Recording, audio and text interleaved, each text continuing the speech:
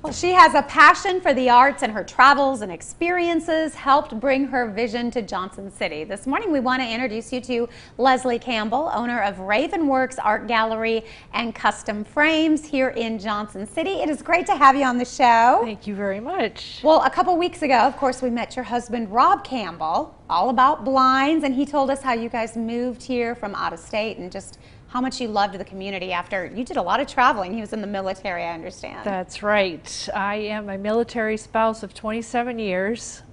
He retired 2016, but we hit the ground running. So we've tried on a few different places to live, and this just felt right to us here in Johnson City.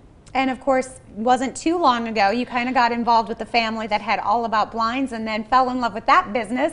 And now you have that and then your business as well. That's right. We are co-connected in the same building. So I sort of float between two businesses, but my focus is on the gallery and the custom framing part. And that's really your passion, I understand, as well. Yes, I am an artist, and it just so happened that All About Blinds had a framing business and gallery space, so it was a perfect fit for us. Isn't that wonderful? It's like it is meant to be. This is where we're meant to be. And you have added a lot of different things, like a lot of local art. I know that's kind of your passion too. That is, right now, that's my goal, is to sort of get to know the local artists and bring them in, give them a venue to show their art. So I will help emerging artists, up and coming and professional artists, local, national, international.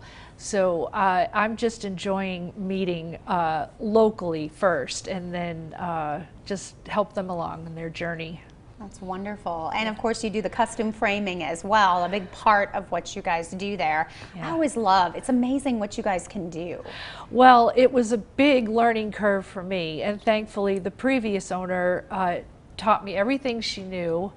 And I'm a little embarrassed to say, as an artist, I never really took framing seriously. And it's a real investment in your art and your collectibles, and it brings everything to the next level. Mm-hmm. It's like buying a piece of furniture. You put a lot of thought and a lot of money behind it, but you will have these pieces forever and pass them on to friends and family. So. And it's a process to find out what looks the best, and the mats and the frames, and it can really bring that piece to life. Absolutely. And it is one of the main things I hear from people, is that it's overwhelming and it's intimidating to some. And I really try to help people break down the process, and I walk them through. We design a piece together, so it's painless and it's fun. It is fun, and when they come in to pick it up, I bet the reaction has got to be just really fun. The wow factor. Yes. So I love to show them the finished piece and love to hear what they have to say about it. So.